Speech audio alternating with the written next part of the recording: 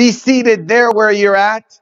Sit yourself down there where you're at. Make yourself comfortable, because I like to make people uncomfortable. Those who are comfortable, I like to make uncomfortable. And those who are uncomfortable, I like to make comfortable.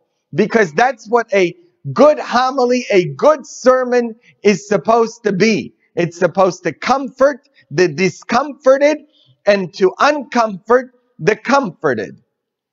You know, it's very important for us to remember during this time of isolation how important it is for us to, while we may be isolating in place, not to isolate ourselves from other people.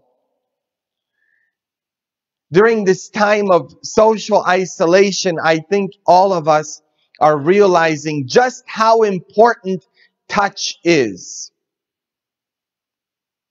How important touch is in our life. The ability to be touched. I remember visiting prisoners at Pelican Bay State Prison when I was pastor in Crescent City, on the border of Oregon and California. And as I was baptizing, I did baptisms there in prison. I did confirmations. I did anointing. And as a part of the prison at that time, it doesn't exist now, but they had something called the Segregated Housing Unit, SHU, S-H-U.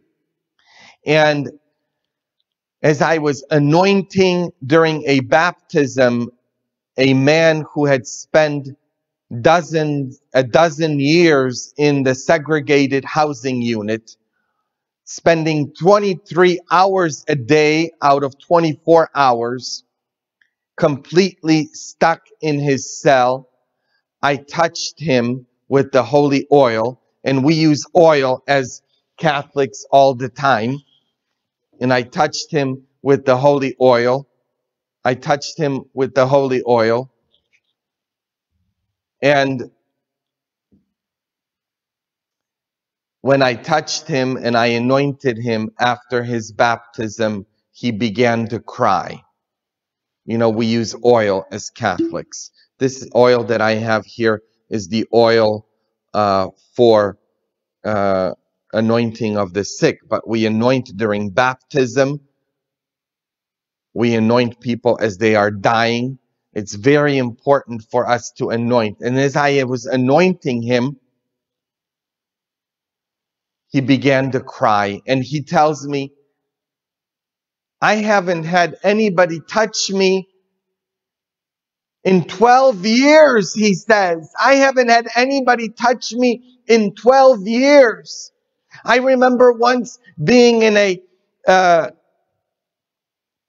beauty salon, and a woman came in, and all of a sudden I hear this crying in this beauty salon. And the hairdresser says to the lady as she was washing her hair, she says, am I hurting you? Am I hurting you? Why are you crying? And she says, no, it just reminds me as you are caressing my hair, as you are washing my hair, she says, it reminds me of how my husband used to touch me. The power of touch, that we as human beings, we don't just need food and drink to keep us alive. We need human contact and human touch. We need intimacy. There have been studies done on newborns that have found that newborn babies can survive way longer without food and drink than if they are deprived of human touch. These studies were done particularly in the 1970s. The need for human touch, that which Mother Teresa brought to the dying people, the forgotten people, the people who were left to die by themselves there in the slums, people with leprosy or people who had these debilitating diseases. That which she brought them was dignity through human touch, through touching. This is one of the ways that Jesus healed. He touched people. He healed through touch. The woman who had the 12 years of bleeding problem. You remember that lady that was bleeding for 12 years in the Gospels? And Jesus healed her. She touched him. She wanted to touch him. And when she touched him, the flow of blood stopped. You know that word in the Bible that says that she had this debilitating disease. It was like she had something that was scourging her. She had something that was beating her. And it was because the bleeding issue during that time for a Jewish woman rendered her untouchable. Not even her own children could touch her. Can you imagine not being able to be touched for 12 years? Just like this prisoner that I met at Pelican Bay State Prison. This woman also had this, and Jesus touched her. She touched Jesus. It was through touch that healing came to her. He gave her back her dignity, her ability to be touched. This was my experience in the orphanage in Oaxaca.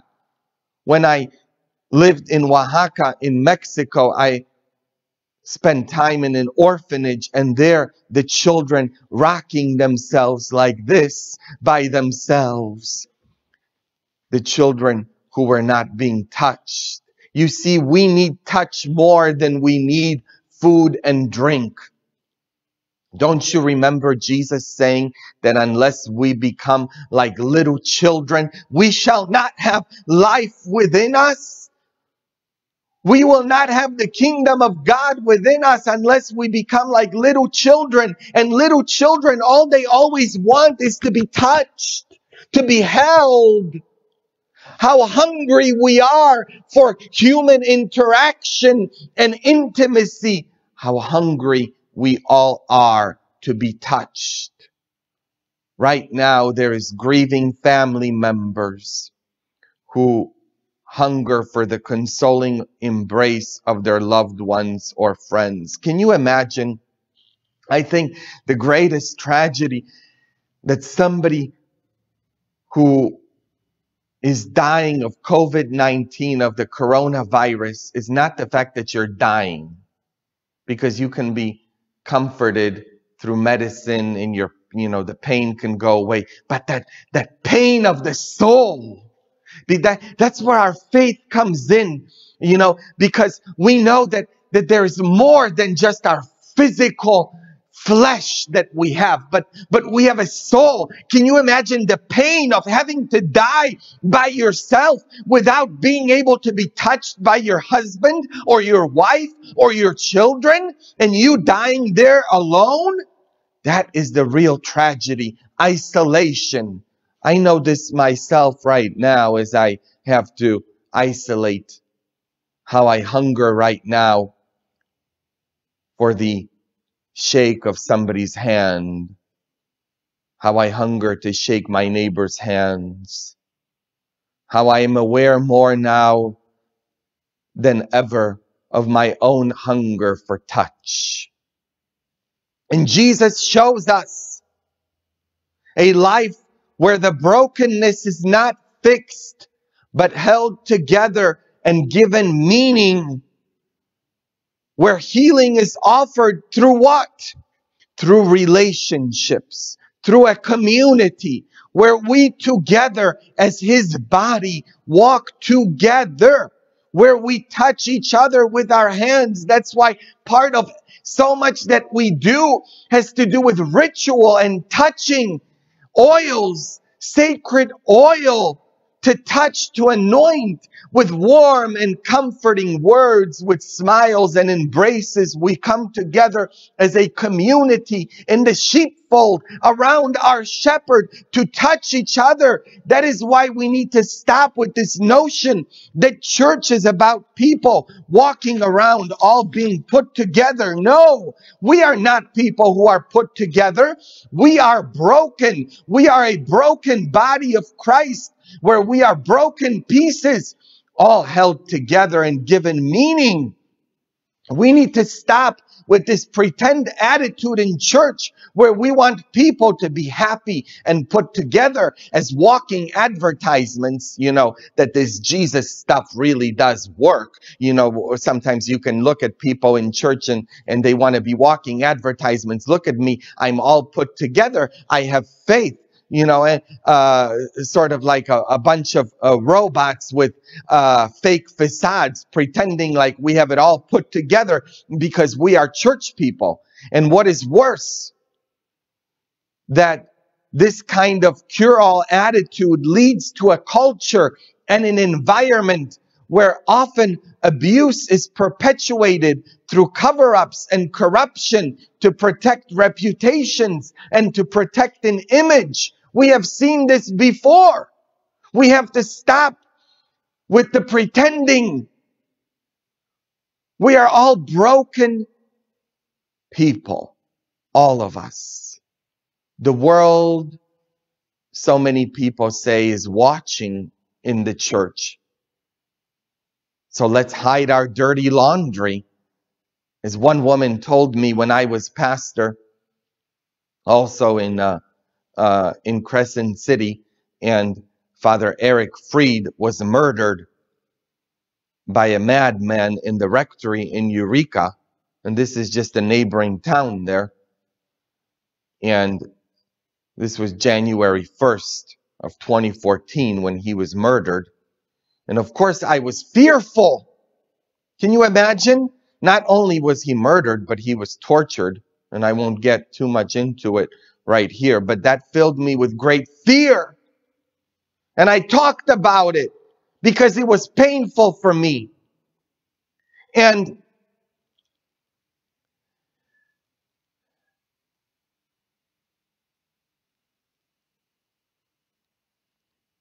one woman came to me and she says, "Father, we do not air our dirty laundry in public," she said. "We do not air our dirty laundry in public." In other words, quick, let's sweep it all under the rugs. Let's pretend like we have it all together. The world is watching. Let's hide the mess. But if the world is watching, I want us to tell the world the truth. And you know what the truth is? And the truth, the Bible says, will set us free. Only the truth and nothing else. And the truth is that the church doesn't offer a cure or a quick fix. The church does not offer cures or quick fixes. The church offers oil and anointing. The church offers healing, not a cure. The church offers death. The church offers death, and the church offers resurrection. Death and resurrection. That is the messy and inconvenient work of death, the cross, pain and suffering, and resurrection. Grace. Anything else is snake oil. Anything else is snake oil. It's fake. It's not the real thing. And how many friends of mine in the priesthood have committed suicide? Just recently, you all know about Father Evan Harkins. I posted things on Facebook about him back in February, who committed suicide my own age. He would be celebrating his anniversary this year. He's celebrating from heaven. Even when I was in the seminary back in Mundelein, Marcin Kozłowski, and you can Google his name, was a fellow seminarian who hung himself. So much suicide. Isn't this what we are hearing? Is the great tragedy right now during this isolation? Suicide hotlines are ringing off the hook. They can't keep up. Doctors say they can't keep up with the demands for depression and anxiety medication. Let's stop the pretending and face what we are going through. And church is not about giving people an epidural. No. Faith and church is like a midwife. Faith doesn't take the pain away, but sits with us through the pain. Healing is not an event, but it is a journey. And we proclaim as Catholics that it's not a one-time boom. I accept Jesus as my personal Lord and Savior, and everything is great in my life. No! You know how people say, all you need to do is accept Jesus as your personal Lord and Savior. And then great. Repeat these words. Jesus, I accept you into my heart. And now my life will be wonderful. It's not like that. And you know it. If it was like that, why would I have friends of mine committing suicide in the priesthood? It doesn't work that way. It doesn't mean that you will have no more problems. No, but that we walk with our problems and we walk together with our problems, together in community. Today, in other words, we have the month of May is so very special because it is the month dedicated to Mary. And I absolutely love our Blessed Mother because she's our mama. You know, it's so good to have a mama. You know, she our mama. Okay. That's what we are doing today. We're accepting Mary as our mama. You got her there in your house. You should all have a picture of Mary in your house. Because you don't just have a daddy. You have a mama. So if somebody tells you one day, you know, that you don't got a mother, you have a mother. Her name is Mary. And what does a mother do when you're sick? She sits there. She comforts you. She tries to make it better by being there for you, by cuddling you. She puts honey on the medicine that is so hard for you to swallow. You know, that's what a mom does. I like to always think of, you know, when a child is scared at night and they're scared, and because they've had a bad dream or something, what do? They run into their parents' bedroom. They run into their parents' bedroom and they climb into bed with their parent, with their mama or their daddy. And it's the presence of the parent that comforts the child. Not that the parent is going inside and taking the fear away. No, it's the presence of the parent that is making the darkness better, that is making the darkness bearable, that is making the fear go away. What is it that comforts you? The presence of your mama. See, you got a mama, and Mary is your mama. That's what we are doing today. From the cross, Jesus looked at the beloved disciple, and you are that beloved disciple. He looked at that beloved disciple and he says, behold your mother. And the Bible says from that hour on, the disciple took Mary into her home. Now, the word took there is the Greek word which means he accepted Mary into his home. Not the physical home, but the inside home. The home which is your heart. We have to accept Mary to know that we are not alone. And we as Catholics have a mother. who's always there for us. And that's what we're doing. We as Catholics are so blessed. Today, in that first reading, it talks about baptism. What are we to do? We are to repent of our wrongdoings and accept baptism. And as part of the baptism liturgy, I often like to think that instead of saying all the time, I baptize you, we should also say, I kill you in the name of the Father and of the Son and of the Holy Spirit. I kill your old self, your fear-filled self, your worldly self, and I give you the new self, the self of Jesus in you. And you know what else? The Orthodox Christian faith, our Orthodox brothers and sisters, they, during their baptism liturgy, you know what they do? They spit evil in the face. Pooh, pooh, pooh. That's what they do. The priest has to spit. So you spit Satan in the face and you say, no, God is my daddy.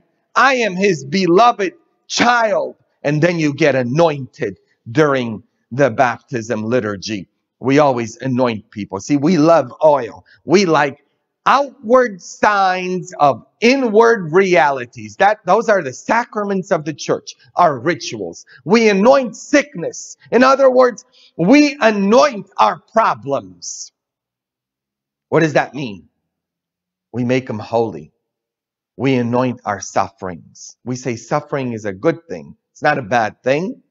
Don't you read the second reading today? He suffered for our sake. Without words or empty solutions, we say with the oil, the touch, the anointing. What do we say when we anoint people who are sick? What do we say? What did I say to that prisoner when I was anointing him? What do I say to the dying person? Do I say much? No. I anoint the person and the touch without big words. What do we say? This is a big deal. This is a big deal. I am here. The church is here. God is here. You are not alone. When I go to visit people who are sick and the family members are there and everybody, and oftentimes, sometimes priests go and they have these books and they read all these lengthy prayers, all this. I just do the bare minimum what is necessary there. Because when I leave, you know what the people are going to be saying? Father Adam was here. He came. They ain't going to remember much of what I said. They're going to remember the anointing that I was there for them. And that's what God does for us. He's there with us. In a world of cure-all and quick fixes, with pills and magic diet,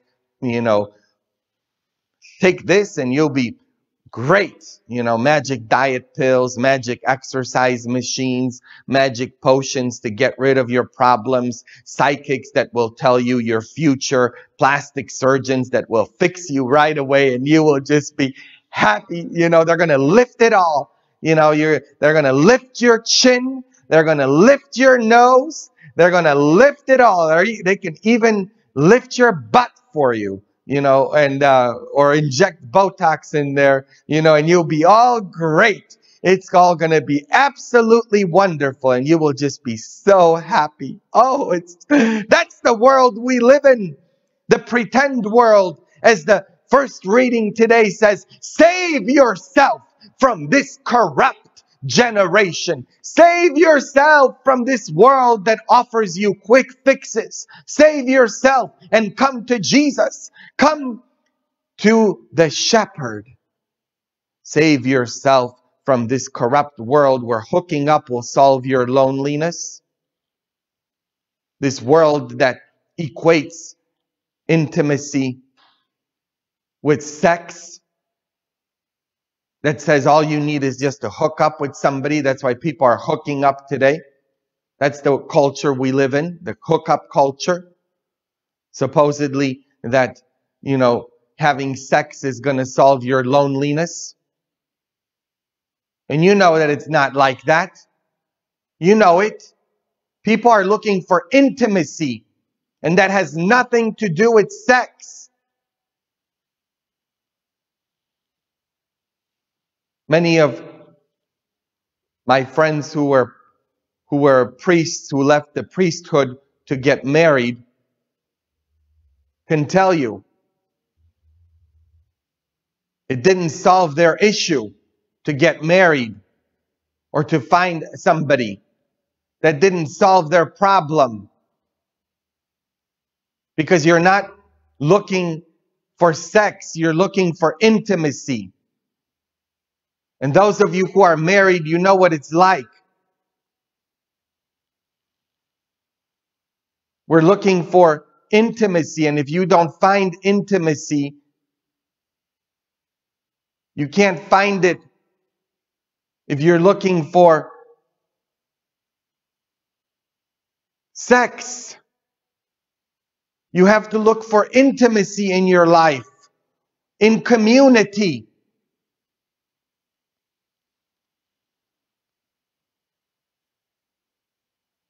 You can't solve your loneliness with a hooking up or with the casino, thinking that you will instantly become rich. That is the wolf.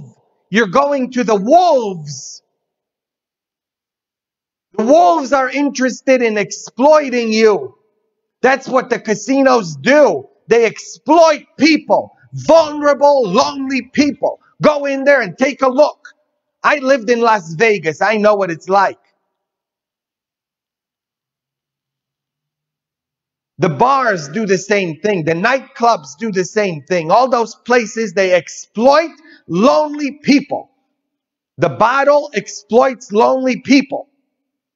Drugs and drug dealers, they exploit our inner fears and our loneliness and our need for community. The internet does that in a horrible way. How many people are on the internet filling their voids with pornography? And when do they do it? When they're isolated, when they're by themselves, alone.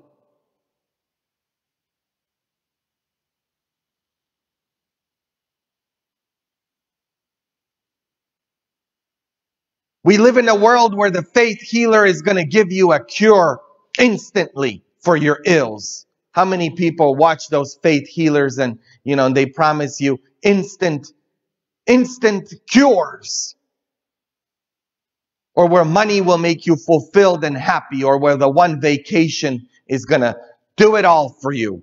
And so you go thinking of the next vacation. You fill your void with stuff, with shopping. You're always buying stuff.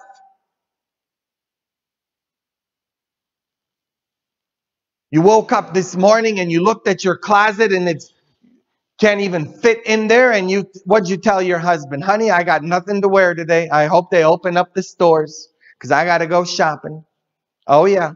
It's like that one lady who was in the mall with her husband, and they were just going to take a walk, because sometimes it's too hot or too cold to walk outside. So they were just going to go for a walk in the mall. And she promised him she was not going to shop.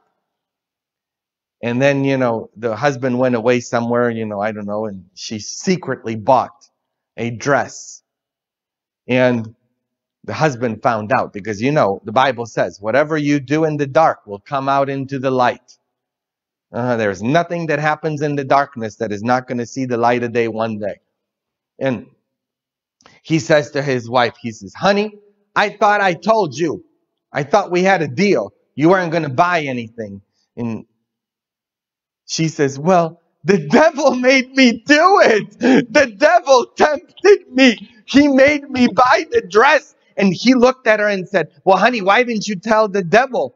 what the Bible says. Get behind me, Satan. Why didn't you tell the devil, get behind me, Satan? And she says, oh, honey, I did. And the husband says, and? And he told me it looked even better from behind.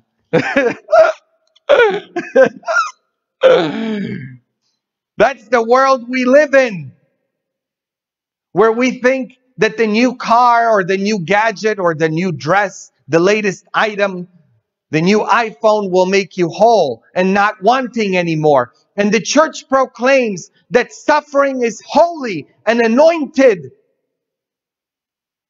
It's our commission to heal in suffering, to be wounded healers.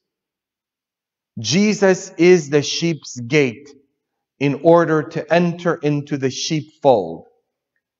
Did you notice what he called himself today? And I'm ending with this because I need to explain this to you. This is something that you need to get real well. Okay? Jesus says, I am the sheep's gate in order for the sheep to enter into the fold.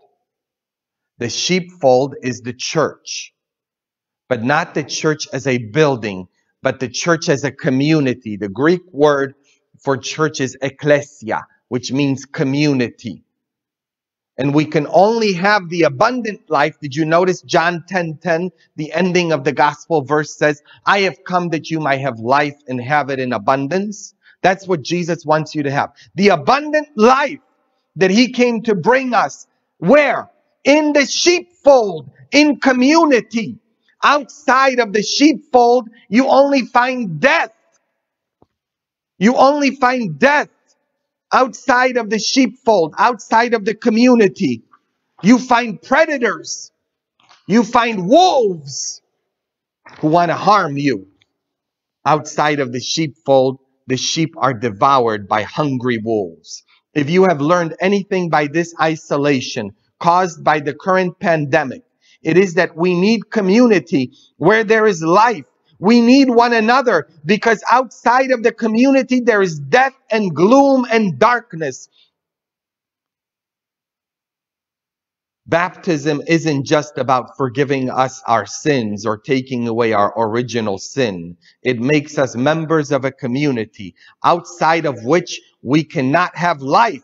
Outside of the community, there are thieves and robbers wanting to steal your soul.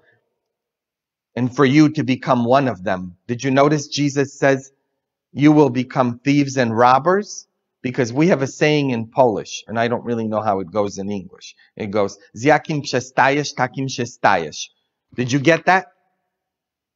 Did you learn that Polish? Come on now, this is Polish here, Polish lesson. Z jakim przestajesz, takim się stajesz. I used to be told that all the time. That's your Polish lesson for today. Z jakim przestajesz, takim się stajesz. Meaning, if you hang out with a person, you're gonna become like that person. In Spanish, we say, dime con quién andas y te voy a decir quién eres. Okay?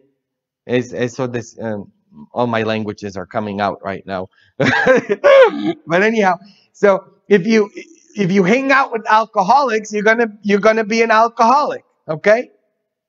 In other words, if you hang out in the casino, eventually the temptation is going to get there, so you start punching the buttons.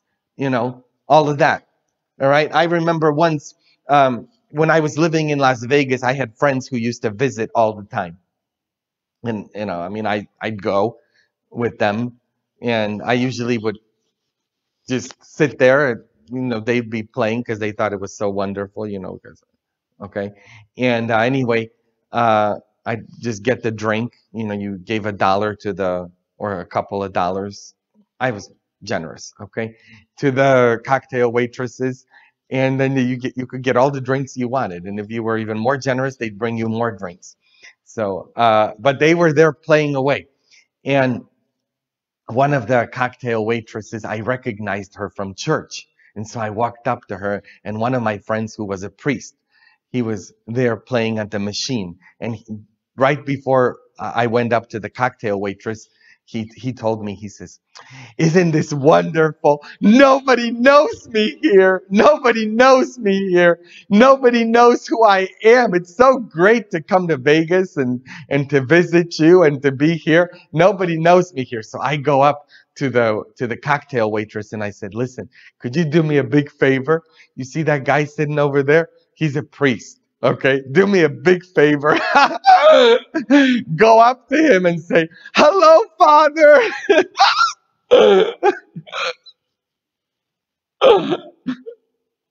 I thought he was going to die.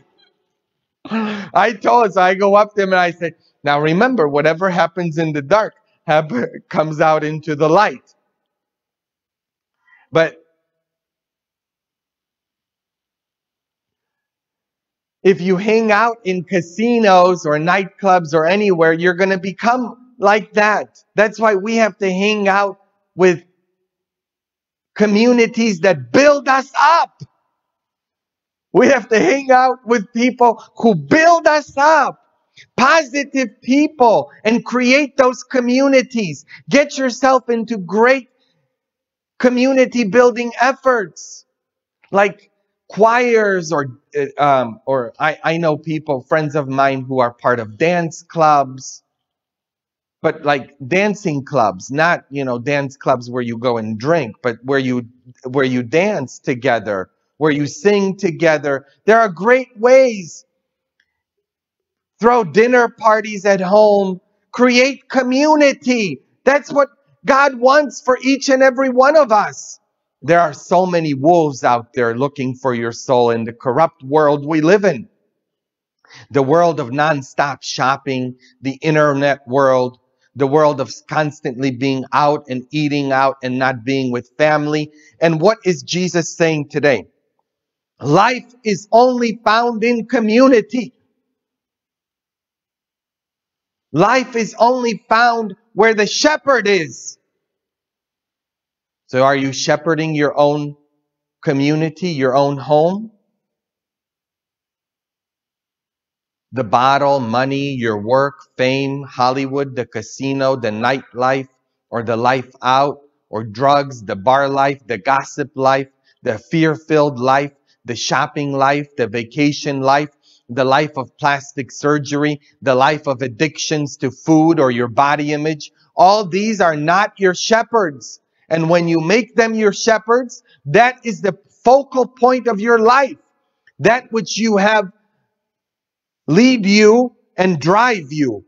You turn them into thieves and robbers in your life, and they eventually rob you of your life. And only Jesus, the Good Shepherd, leads us to life and life in abundance. So why does Jesus call himself the sheep's gate? Because remember, there was the temple in the Jewish world. That was the most important part of Jewish life, was the temple where sacrifice took place. Remember the temple in Jerusalem, which was destroyed in the year 70? Well, at the entrance of the temple was the sheep's gate. And as you were entering there, why was it called the sheep's gate? Because that's where the lambs were. You needed to get a lamb buy a lamb at the sheep's gate, and you entered the temple with your lamb, because you were then slaughtering the lamb. The lamb was slaughtered, and the slaughtering of that lamb being slaughtered made you worthy, gave you the right to be there in the temple. It was the slaughtered lamb that made you worthy to be in the temple. Who is our lamb? Jesus. Don't we call him the Lamb of God who takes away our sins? Jesus is our lamb, and he makes us worthy. You are worthy. Stop listening to all those voices in your life that have told you you are not worthy, you are no good, you are worthless. Stop listening to all of that. He has become your lamb, the Lamb of God who takes away our sins. And he turns himself into our lamb, hands himself to us. and says, I am making you worthy because I love you. I love you so very much. You are mine. The Lamb that has made us worthy. If there's anything that should give us dignity today, a sense of belonging, is the Lamb of God who now will come to lift us up in this holy Mass. In the name of the Father, and of the Son, and of the Holy Spirit. As we profess our faith.